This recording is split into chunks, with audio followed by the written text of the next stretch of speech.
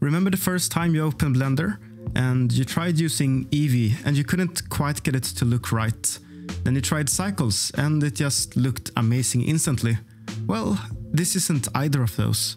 This is a raycasting engine made with geometry nodes.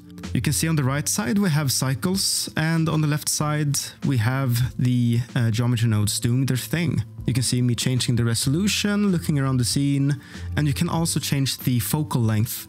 The way it works is that it shoots rays towards a target, which is a focal length, and it then looks at what target it hits. It grabs the color that I have stored in a geometry node on each object, and then it checks for how close is the normal angle of the object compared to what angle it should be to actually hit the light source.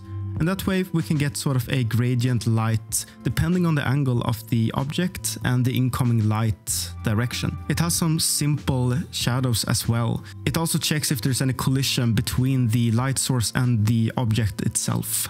This is really slow and it can't really be used for anything, but I thought it was cool because it's all in geometry nodes and it's fully procedural.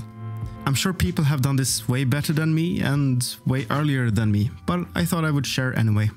Thank you.